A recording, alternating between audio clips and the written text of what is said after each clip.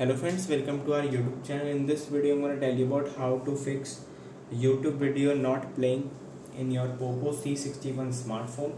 Before watching this video, if you have not subscribed to our YouTube channel, then subscribe to it and like our video. So let's start friends. Every time when you just open your YouTube it crashes or video crashes, how you can fix? First you have to long press your YouTube, click on I button. Here you have to click on storage and cache. First you have to clear the cache and then clear the storage. Then press back. You have to give all the permissions like this. You can see allowed. You have to give your microphone allowance, and you can give also notification and camera also.